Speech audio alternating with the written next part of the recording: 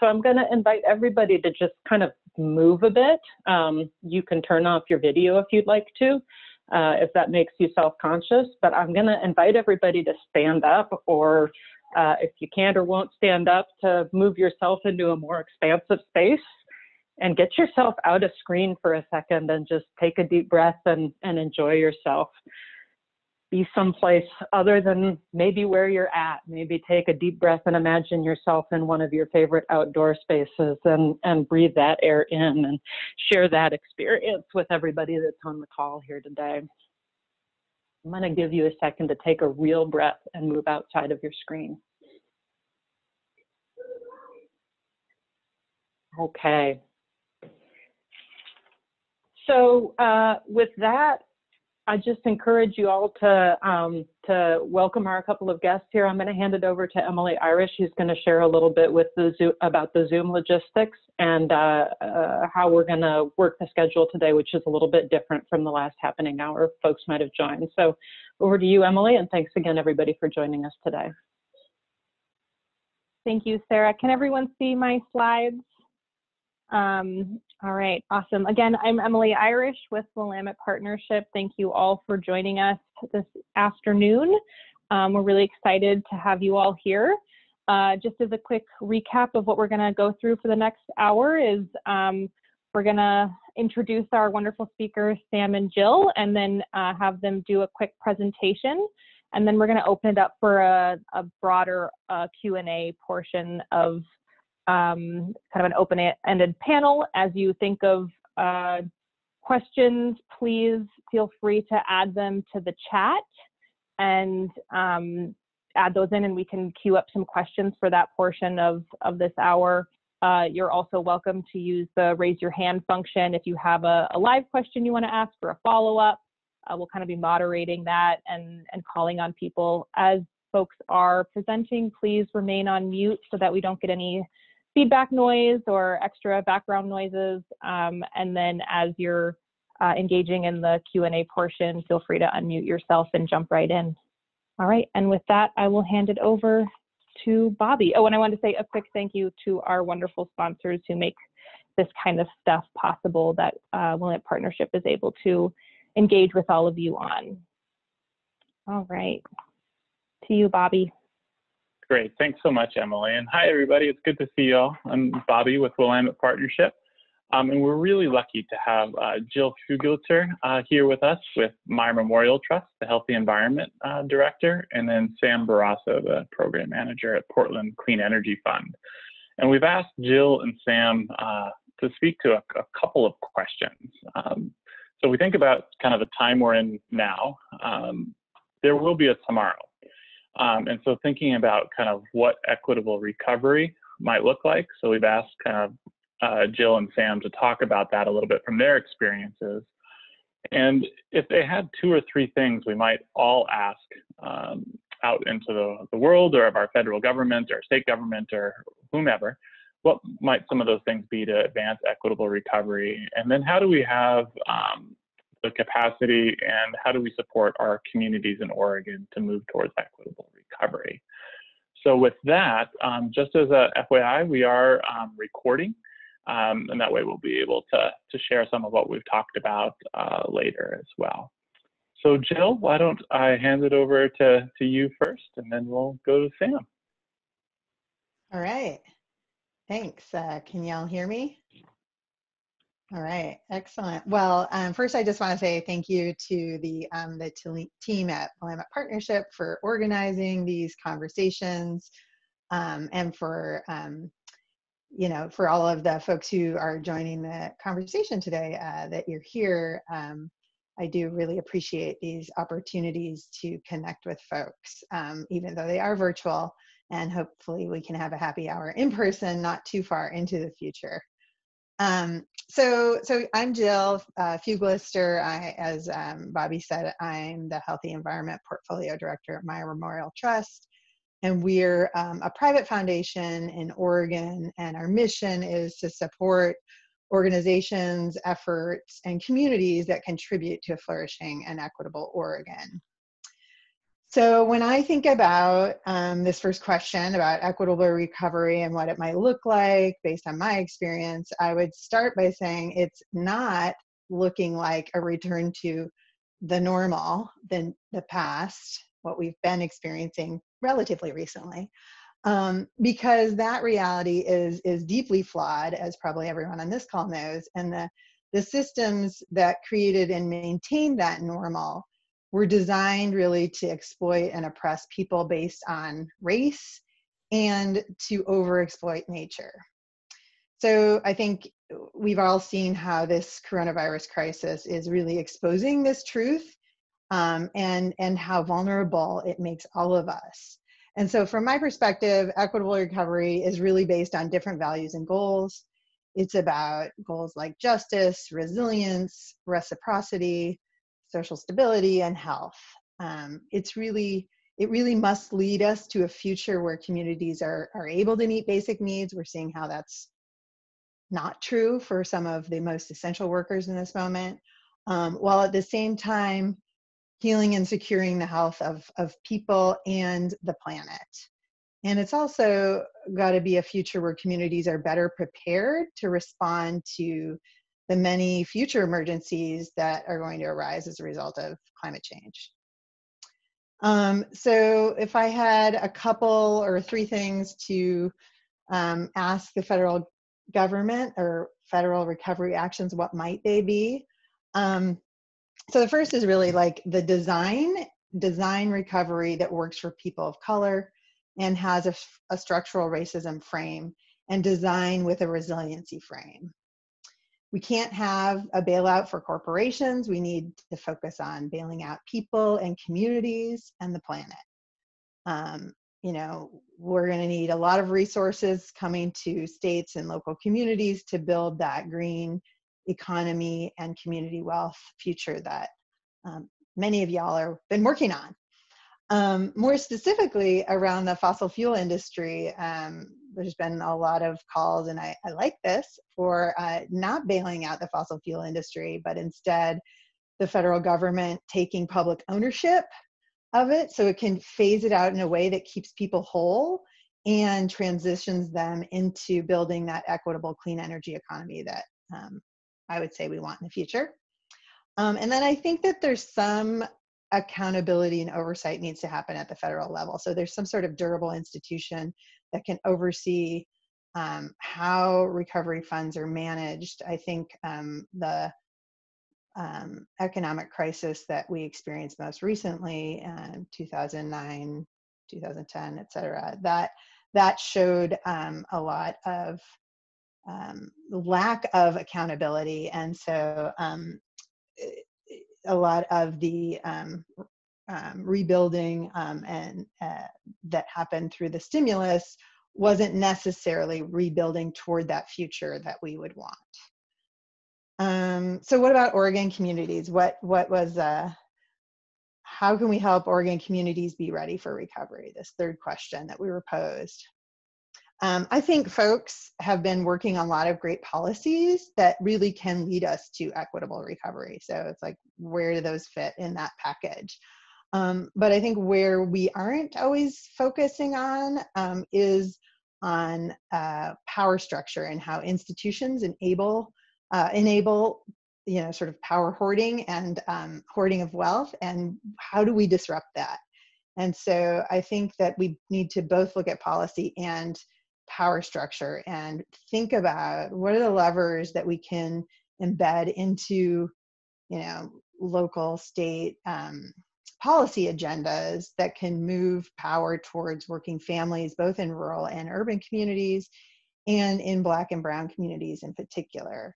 I think, and Sam will talk about this, about Portland Clean Energy Fund as a really great example of being thoughtful about structural power and how to integrate that into a new funding structure. So if we think about Oregon institutions that are going to be getting these federal dollars and be charged with managing how they get distributed, what is the change that needs to happen in those distribution mechanisms so that we can deliver on that a vision of an equitable recovery? The other thing that I feel like is really important right now is building the narrative for this idea of just recovery and equitable recovery. Seems like there's a lot of listening happening now and I think there's a real opportunity, like people are hungry for a new narrative and kind of more receptive to it. You know, seeing the kind of willingness and ability for folks to come together collectively to cooperate and share and sacrifice for the greater good. We have, like, that's what we're doing right now, and people are showing up. And so this is really, like, I think, an amazing counter story to that sort of rugged individualism, sort of self-interest narrative that perpetuates that sort of flawed normal that we don't want to return to. And so I think if we can really keep growing this narrative of collective well-being and link it with accounting for our state's history of racism and environmental exploitation as a backdrop, we can help support the narrative around what it's going to look like to transition to a regenerative and just future. And then the last thing I would say is, again, I think this is kind of a reflection on the stimulus from the Great Recession, and there was a lot of shovel-ready projects that really weren't. They were ready, but they weren't projects that were building us towards the future of equity and sustainability that I think folks, again, on this call would be interested in. So I think we need to look at what are the shovel-ready projects that do exemplify that future that we want, and then what else needs to be readied, and then what isn't. How do we make sure that the shovel-ready projects that are not about that future don't move forward as funds are released? So those are my few thoughts to get started, and I'll turn it over to Sam to pick up. Thank you, Jill. I appreciate it. Can folks hear me? Okay, great. I feel like it's an interesting point. And so I'm the program manager with the Portland Clean Energy Fund. So this sits within the Bureau of Planning and Sustainability at the city. It's a new fund, so in many ways, some of these questions we're certainly wrestling with now. Just as a background context, it's funded with a surcharge on corporations that make over $1 billion nationally, $500,000 locally. And when we're at full implementation, we'll be about funding anywhere in around $40 to $60 million annually to invest in climate action initiatives that directly support community benefits, support those that have historically been left out of a lot of the sustainability and climate benefits that have accrued for folks within the city of Portland. And so it's certainly an interesting, I'd say, time we are in, and I really appreciate, Jill, you leaving off with the shovel ready, because I think that's a lot when we think about sort of equitable recovery. It's certainly a lot of what has been playing through my mind is the fact that we're going to be faced with this tension to move quickly, get things done, and that tension is certainly going to be pivoting and looking towards those shovel-ready projects. And so I think maybe at the outset, I would say it's about all of those good things that we want to see moving forward. But when we think about shovel-ready projects, that is historically inherently, and that those have been the types of projects we've invested in the previous recession. It's those that can put those quick proposals together and have them ready to go as we march to get money out. And I think as we're going to need to resist some of that temptation, and certainly we're going to need to move many shovel-ready projects, but we're going to need to have a balance to that, because reality is that we know that the groups that have historically not had investments in them, communities of color, low-income folks, will not necessarily have had the opportunity to dream up and have on themselves those shovel-ready projects. So I think that's certainly going to be a huge thing we're going to need to invest in. We're going to need to invest in helping communities that have historically been left out, that we know continue to be left out, and are at will certainly be most at risk in this current time to be left out, that we're going to need to be able to invest in them to be able to plan during this time and make sure that we have a strategic approach towards, yes, investing in some of those shovel-ready projects we want to see, but certainly investing in the opportunity for a lot of those groups to be able to dream that up. And And what that means is contrary to what it feels, it means being patient. And so I think in recognizing at that same end, we have to address real needs now. So a lot of the conversation has certainly been for me internally about how we think strategically about evaluating our various resources, determining what we spend now to keep those in our community that are most vulnerable afloat, and what resources we have to make sure that we can plan for that better future. Certainly with the Portland Clean Energy Fund, it's I'd say from a political perspective, it's a resource that sits there, that is a resource that in many ways in public funds hasn't already been assigned or hasn't already been subscribed to. And so it was a tempting resource, and there was a lot of fierce defense to say, no, this resource is a critical resource to set aside for that recovery, because certainly a lot of the resources that have come down from the federal government through the CARES Act have been focused on this sort of very immediate, near-term, 3 months addressing this public health crisis. And yet we do know other resources will come down for that recovery. And so I think that's a little bit of just recognizing that I know that's a little bit of some of the thoughts that have been going through my mind.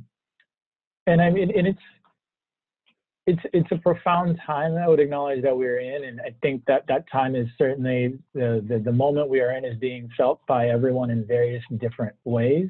And I think I imagine everyone goes through various emotion and vacillates in various different places of charge ahead. I think I know what I'm going to do, to just complete loss. And I think we need to recognize where we're in that, and recognize that not everyone's going to be there ready to just march ahead with some of those projects. So it's sort of that patience that we're going to need to have for one another as we move through this. And that's not going to manifest in those federal resources, but it's going to manifest in those of us that are implementing that and creating that space. When I think about 2 to 3 things, I mean, I think certainly all the things that are coming to top of mind are absolutely, I mean, tech infrastructure came up first and foremost for many folks in terms of just being able to connect in this way. And now that we've been in this for some time, I know many folks have figured this out, but not everyone. I think about, 2 to 3 things. I ask is just making sure that we're always focusing, investing on those most impacted. In whatever policy considerations we have, and that's going to take a lot of different forms. Certainly, and I appreciate foundations. Certainly, I know Meyer has stepped up. Just less restricted funding, I know, is something that's been called upon, because it's hard to tie those restrictions in this current moment. And that's something we certainly wrestle within the program itself, given we have very tight restrictions. We have restrictions on our funding, and then just things that have come to mind. I mean, and this is an area that I don't play in, but I know that I've got a 20-month-old, and we've certainly been balancing childcare. She's 22 months.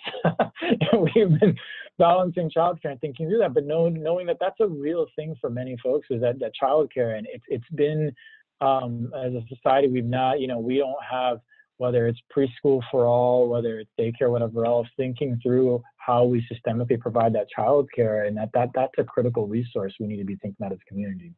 So I think I'm trying to make sure I hit all the various things. And so maybe I would just acknowledge, as we think about helping Oregon communities be ready, I'd say that those planning resources and supporting folks now, so that as those resources start coming down, that folks can take advantage of those and have proposals ready. And when I say folks, those that just don't have those shovel-ready projects, certainly investing in both place-based and culturally specific organizations, so that they can address their communities both in place and those that don't necessarily have a place identity. And then thinking, as we are going to see inevitably a whole host of resources coming down, that I envision those being infrastructure resources, that we think really thoughtfully about that. Before those come down, we need to organize all of our various communities to know that those are coming down, because that is going to be a critical piece for keeping folks in place and not pushing them and displacing them further. When those rents come due, when this gets lifted, folks aren't going to be able to pay however many months of back rent when they haven't been working. And so it's thinking through whether it's rental relief, a whole host of other things, but also just making sure we maintain that, broadly, that fabric, that connection to each other, to place, so that folks know these resources are coming down, and it's important we keep you here and we figure out how to do that. So think a big part of that is investing in culturally specific organizations that are trusted institutions and have those connections to folks, as well as place-based organizations that can do that. So that when we do get those resources in, we're not investing in those, we're not investing in upgrading our infrastructure and for those that no longer exist here. So I think I'll say that much, and I'll stop there. And Jill, thank you so much. Really appreciate those thoughts. So for folks, as you have questions for Sam and Jill or for each other, feel free to start putting those into the chat function, and we can ask. Similarly, if you want to just raise your hand, which is an emoji in the participant bar, we can call on you too. And while you're getting those questions teed up in chat, Sam, Jill, I'd love to bug you with the first question, if that's okay. But just curious what you've seen happening from government in particular, whether it's local or state or federal government, and actions that they're taking that you'd like to see made permanent, or you'd like to see other governments look to and say, what those guys are doing is awesome. Please go do more of that. Yeah, I'll just, the two obvious, I mean, maybe two that have come top of mind for me, and I know there are many more, but certainly, I mean, and it hasn't happened here, but in other places, there has been, just as folks have wrestled with what it means to provide public transit and folks being able to get on buses and not necessarily, and give that proper space for the bus driver, but getting in the back entrances. A lot of places, just as a matter of doing that from a public policy perspective, have done no fare free transit. And that's something that has certainly been an advocacy that has been done by, I know, Opal Environmental Justice and others have advocated around that, but that's something that it gives us an opportunity to really just try that in this context and explore what that means. And it's always this play around the resources, and then we can get into those conversations, but I think that has been explored, that has been tried in other places, and it has been taken back as well. I want to acknowledge there's tensions in that, but I think that kind of experiment is something that certainly as we come back, I think it's something I'd love to see more of. And I think the other one that's just come to top of mind for me is, and given the work that certainly I'm involved in, has been seeing our utilities, not turn off utilities, whether it's our water, gas, electricity, and that's something there's been a whole host of advocacy around for years around utility shutoffs and preventing those, certainly in the wintertime. And I mean, there's a whole host of data that say when utility shutoff programs are in effect, evictions, folks are not evicted as often because they're paying their rents and they're not forced to make a choice. And when they're not in place, they're forced to make a choice, and oftentimes those are the second leading cause of getting evicted. So those are some of the things that I think we can start really wrestling with meaningfully around how to make sure that we can create those policies in place. And another utility I'd say is certainly just the importance of having universal access to broadband. So that goes without saying, but that's a conversation that's long overdue.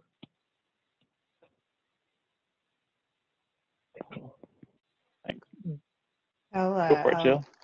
I'll add a couple things that I think, we're seeing like a lot of local governments jump in, and not lots of different entities, not just the local governments, but I don't think they all are in this business generally, but around creating kind of these small business, local business rescue funds, I'm going to say, like loans that they're trying to help provide some support with.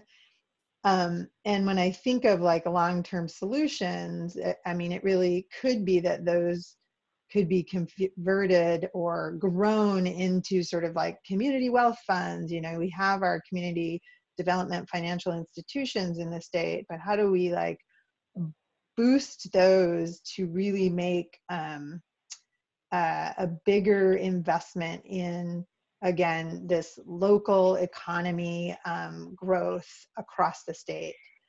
I think that's one area. Another thing that's been really heartening to see was the Oregon Worker Relief Fund that was the state invested $10 million into, in recognition that some of our most essential workers fall through the cracks in terms of access to unemployment and other benefits. And so is there a way to create an ongoing source of support for essential workers who are in that space of falling through the cracks? And then the other thing that just kind of in that transportation space that Sam was talking about transit, I'm going to sort of lift up the example of opening up streets and create for bike and pedestrian either greater emphasis or completely focused only on bike and pedestrian only. So there's kind of these experiments going on, and of course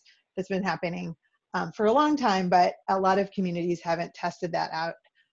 But we're just seeing a whole bunch of that right now. So what will that tell us about what we can do in terms of creating more transportation choices, active transportation choices? So those are a few other things. I'm sure other folks have other things they could share, because I would be curious to hear what's exciting to other folks on the call. Yeah, I'm gonna issue that invitation out to folks. So Ashley, you had your hand up. Feel free to ask a question, but just like Jill said, we'd love to hear what you have to say if you have ideas. But go for it. Yeah. Well, one thing, thank you, by the way, for bringing everybody together. And it's really great to hear from Jill and Sam and to see so many folks gathering to talk about these issues that are so important. But I recently got to sit on one of the PSEF webinars to hear about actually the organizational capacity resources work group. And I thought that was incredibly transformative, what they are doing through that PSEF program to do what Sam was talking about, and really invest in place-based and culturally specific organizations to give them the capacity to be able to access these kinds of grants and funds that are going to come down. So I'd love Sam to talk a little bit more about that, because I think that's incredibly transformative, that process. And Sam, just before you do that, Ashley, you said PSEF, like Portland Clean Energy Fund? Yes. PSEF? Yes. Okay. Yeah, they're going to make it, well, my kind of takeaway was that they're going to make it so that organizations that are kind of tiny and overstretched and maybe under-resourced are going to have the capacity to access these kind of bigger funds that are going to be coming out of the Clean Energy Fund. I think that's essential. So thank you. Yeah.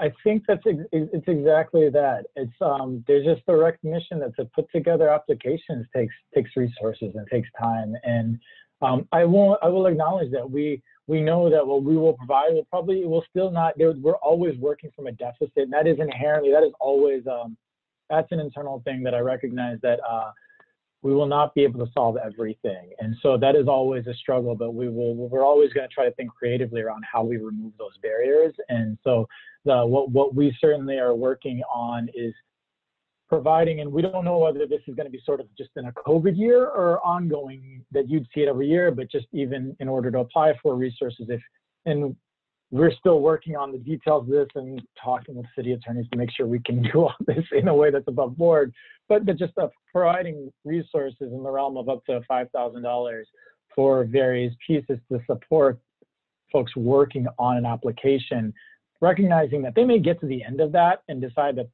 that they're actually not ready to apply this year because it doesn't make sense for them. So we're working through those sorts of details around how we provide just training, technical assistance, one-on-ones, as well as actual monetary resources, so that we know larger organizations have grant writers and we know smaller ones won't. And so we know that providing some of those sorts of resources will be critical. So it's something we're certainly working through for this first year. We'll be likely targeting smaller organizations, although we're working on defining that. And it would be essentially available. Yep. Oh, no. Sorry. Go ahead, Sam. I didn't mean to cut you off. Yeah. But the idea is that that's just available, simple application beforehand. Hopefully the idea is that it's a pretty simple piece to just say, explain sort of your organization, what you're doing, and that, you're a smaller organization, and that'd be available before you apply. So just as a quick follow-up to that, Sam and Jill, both Meyer and Clean Energy Fund are kind of known nationally for kind of using trust-based approaches and community-centered approaches. I mean, when you talk, say, with state agencies or state governments or other partner foundations or cities and other places, what would be the one or two things other folks could do to take a step towards where you already are?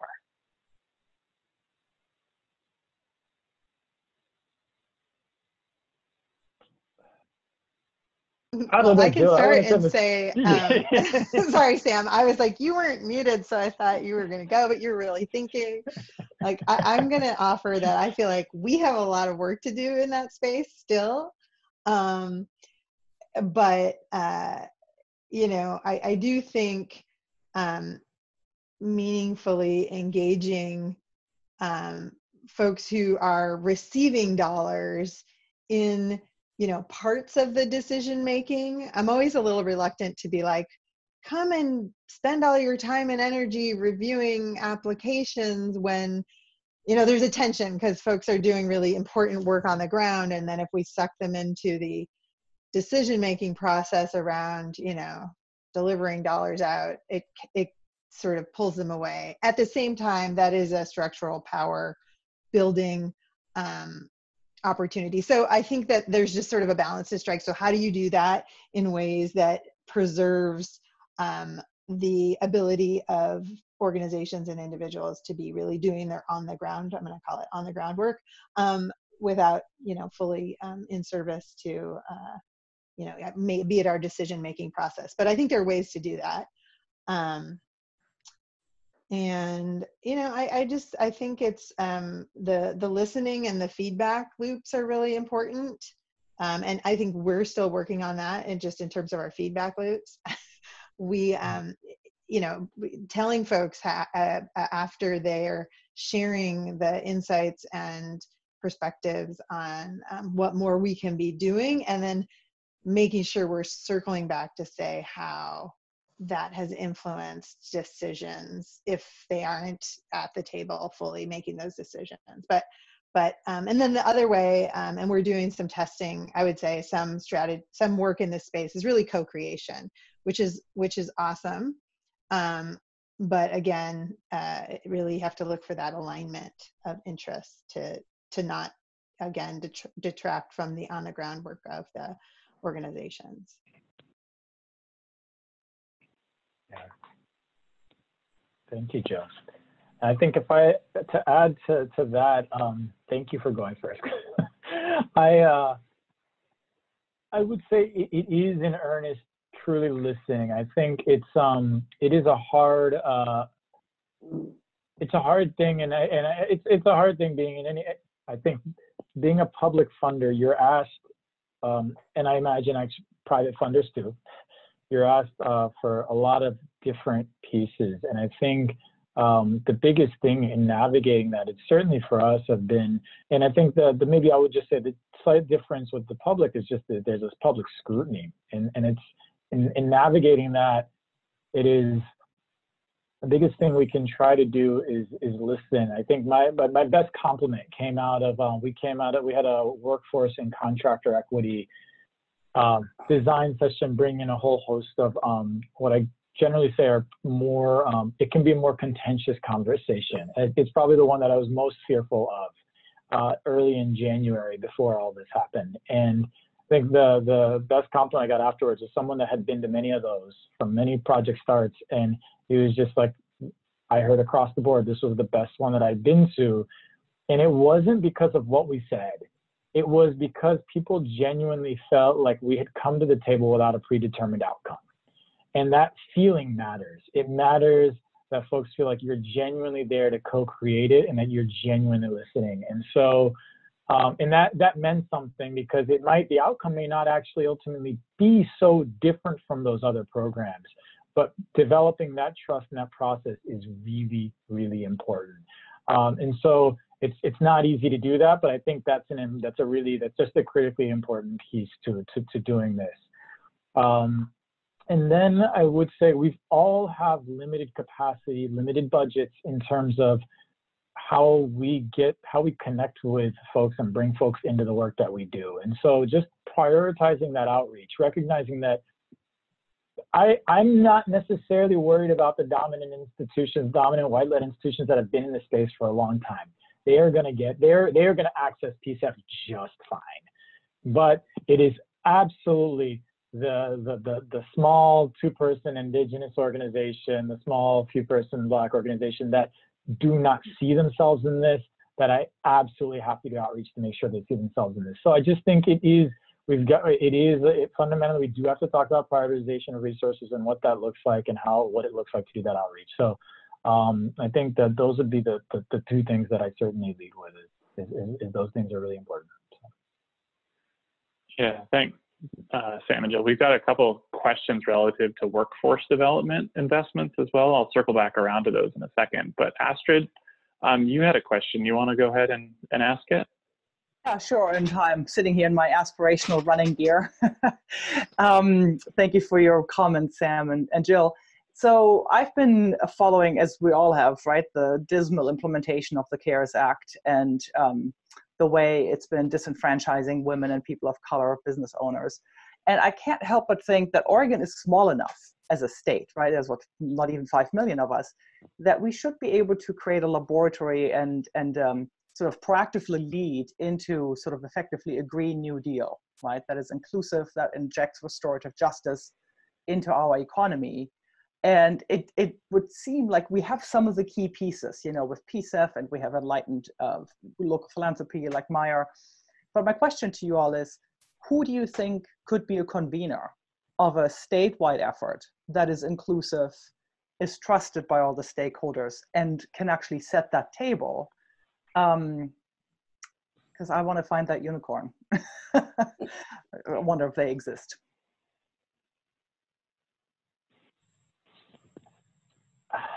I don't know if it necessarily has to be a singular convener. I think the recognition that it takes time to build the trust in those relationships and those coalitions. And so I don't know who singularly can do that, but I think it's just I would acknowledge that as that comes together, that it would just be that it would take time to develop that trust amongst folks to say that this is we as a broad coalition that reflect the will of the people that have historically been left out of this, that we want to move this forward in this way. So it's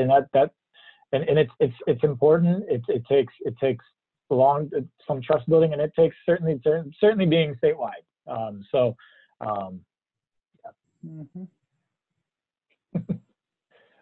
Astrid, that's an awesome question.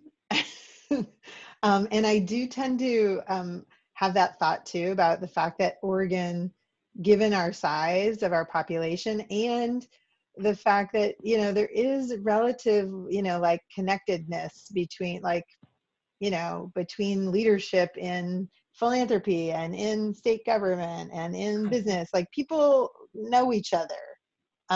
It's not like a state like New York where there's so much population, or California, so much population. So I think it's a great question. I would love to see a table that is, to Sam's point, multiple, sectors and conveners. And I guess that's a tricky part. And I do think philanthropy has a potential role in that. But how do we make sure that the,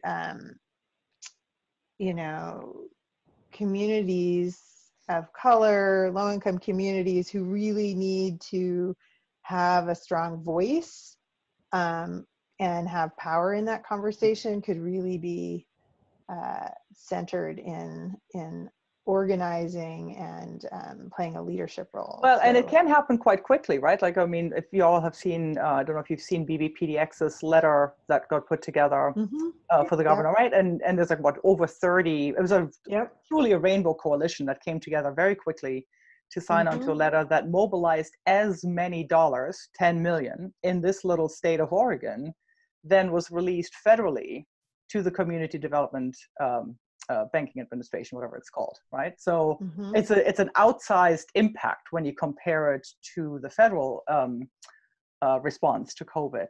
And so I would love for all of us to figure out a way how we can, build on those kinds of efforts. I mean, I I know how long it takes to build trust and the endless one-on-one and coffee meetings that one puts into it.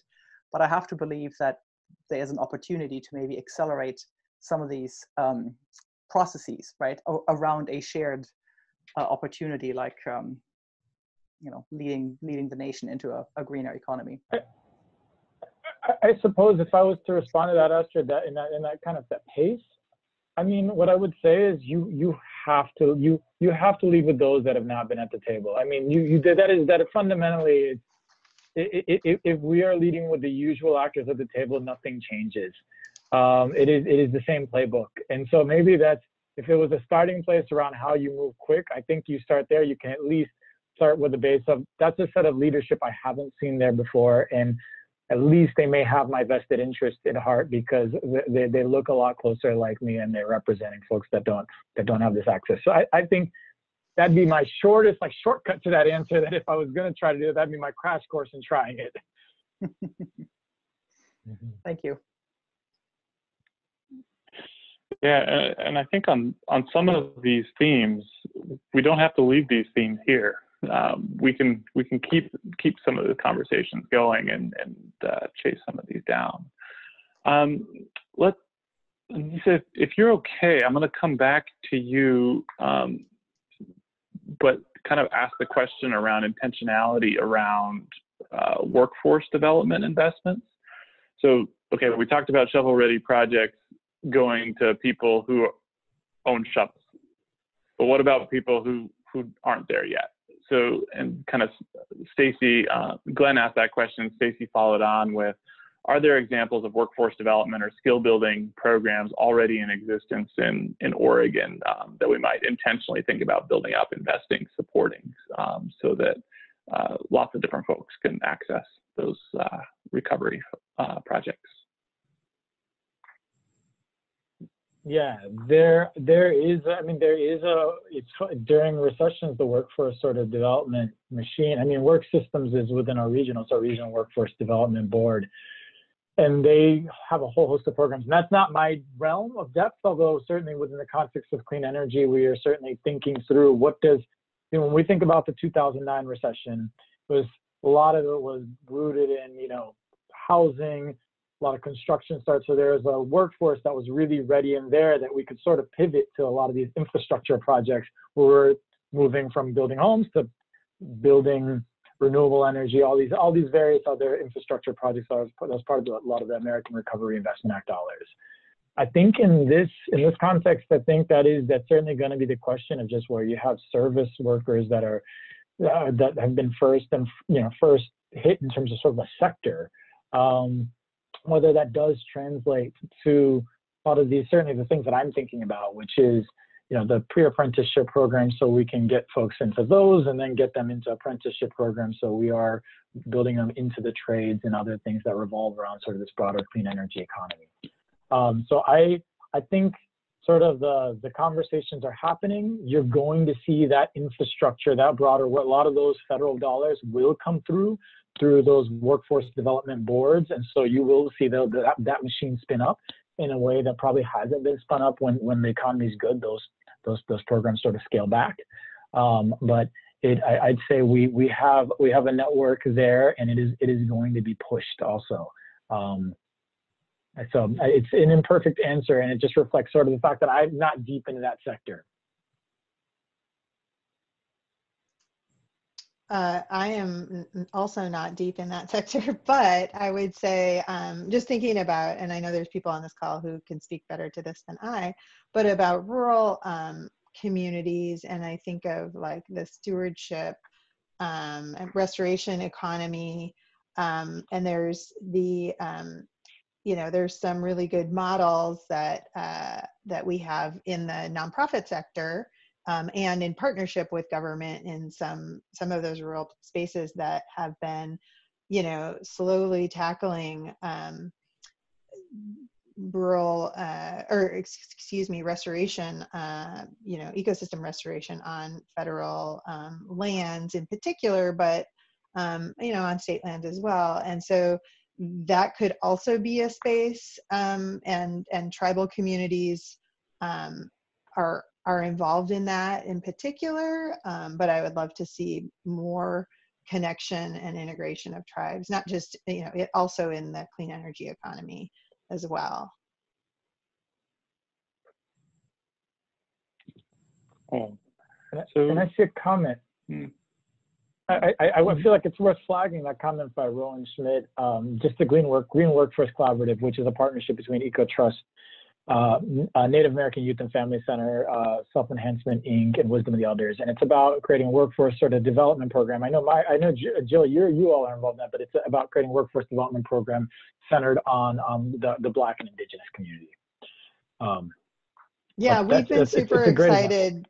Yeah, to invest in that, and now with PSEF coming online, it's even more exciting to imagine how those programs that are still really, or that whole collaborative is in startup, but even within that, the different organizations involved and have their sort of small programs in green workforce development, how those can really grow up and get sort of integrated into what's going to happen in communities in Portland in implementing PSEF.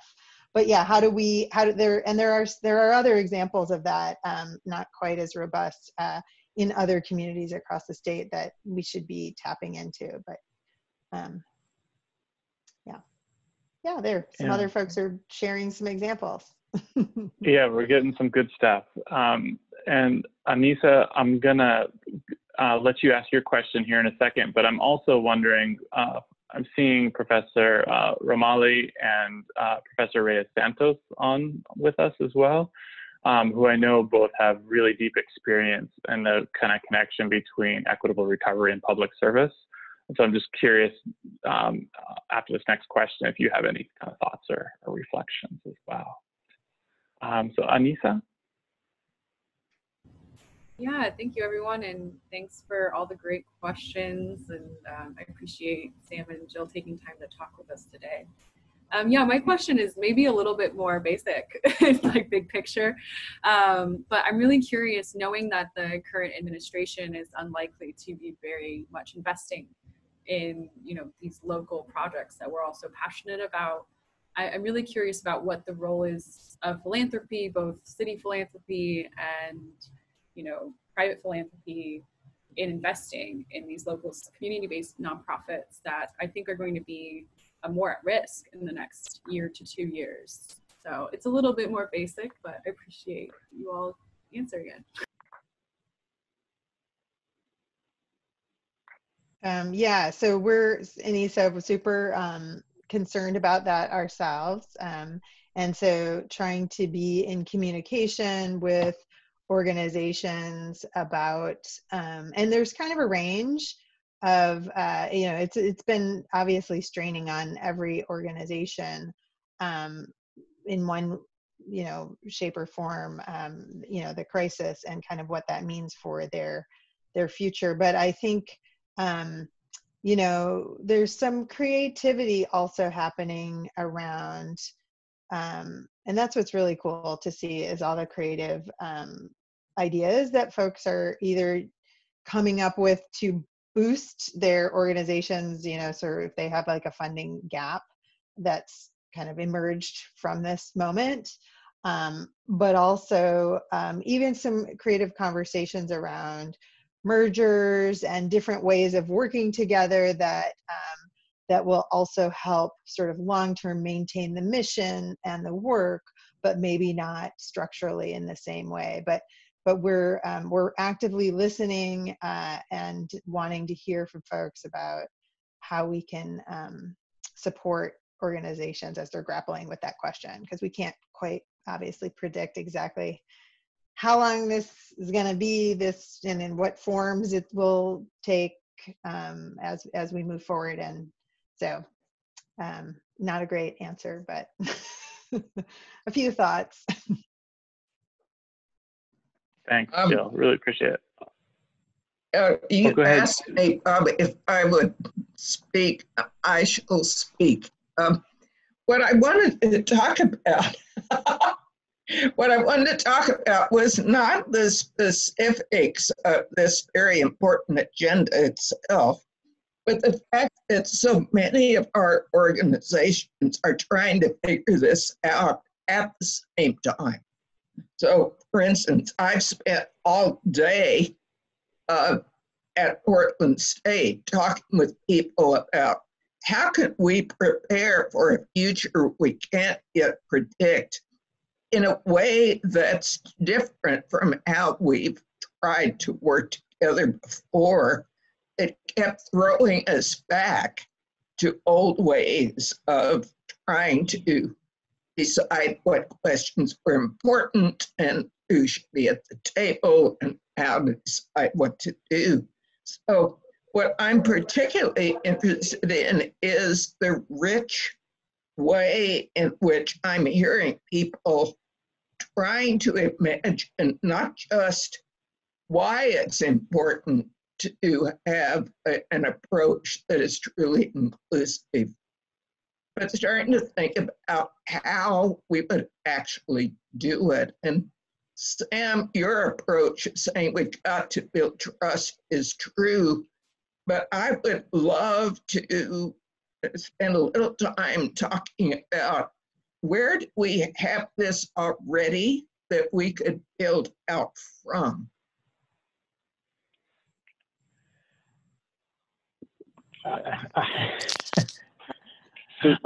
Sam, can I let Professor Reyes-Santos respond then too? We're just closing up on 5, and one of the things that we have is the potential for future conversation as well. So this is kind of thinking about, well, what might we want to come together again and talk about, and then Sam will circle back around. Thank you all. Thank you for asking, Bobby, and thank you for that as well, Professor Ramley. I have a lot of things in my mind, but hearing all of you, I feel like that piece of, there's so many of us trying to figure this out right now is really encouraging and empowering. Just getting to meet all of you is amazing. I keep meeting people every week that I haven't met before.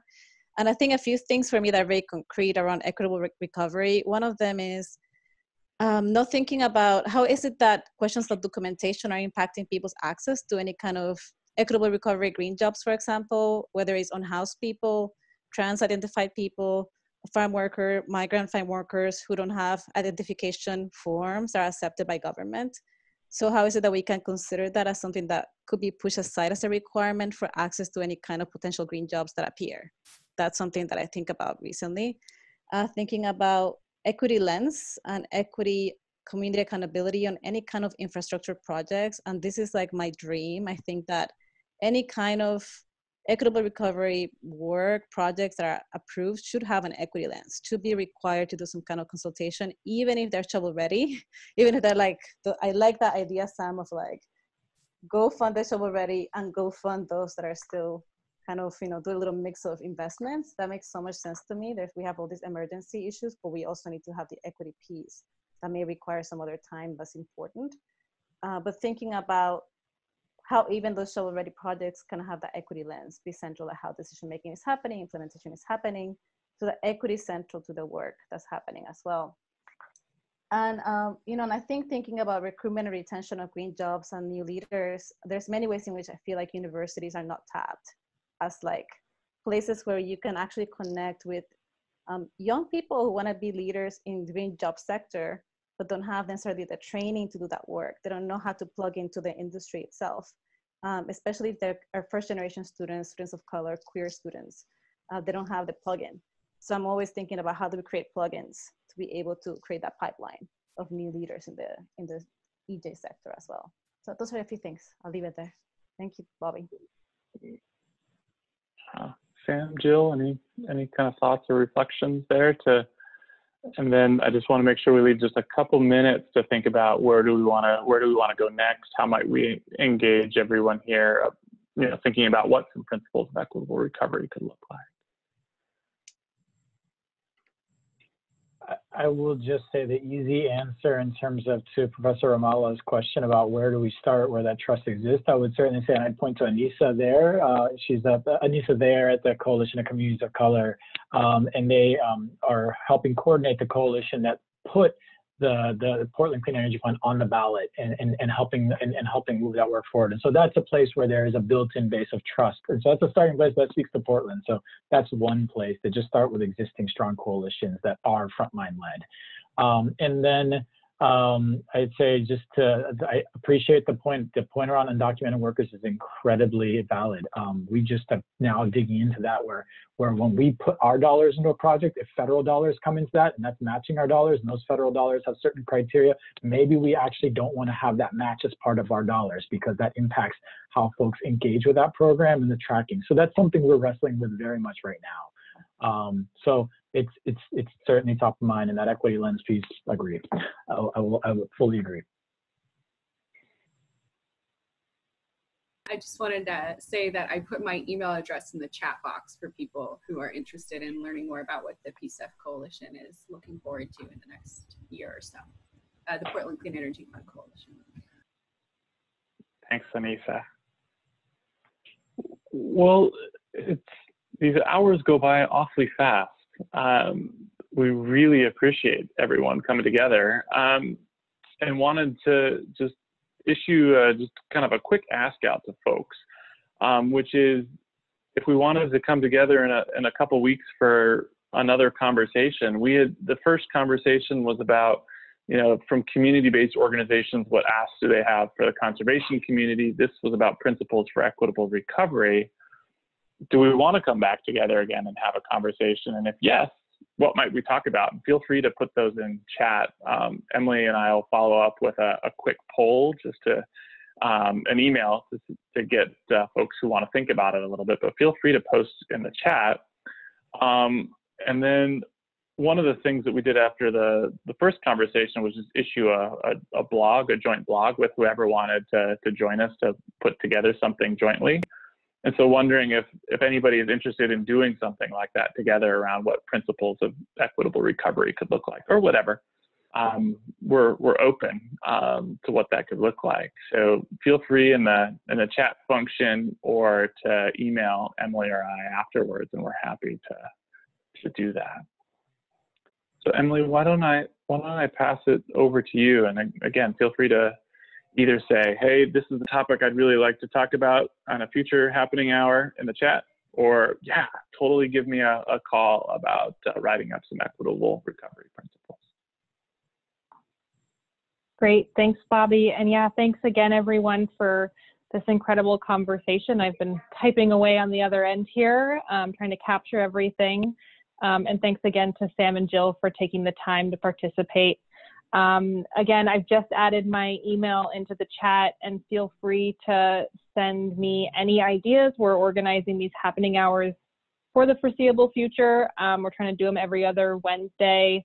You can see our next one is up, which we're calling A Friend's Choice. We're kind of leaving it a little more open-ended for some of these bigger conversations, and that's is that May 20th, I believe. But it's on our website where you registered for this one. Under happening hours, and please feel free to head over there and register, and we'll be pushing our blog out with a nice summary. So if you'd like to participate or co-author that blog with us and share some of your ideas, please feel free to let me know. And thanks again. Thanks, everybody. Thank you all. Take care. Be well. Thank you. Thank you, Joan. Thank you, Emily.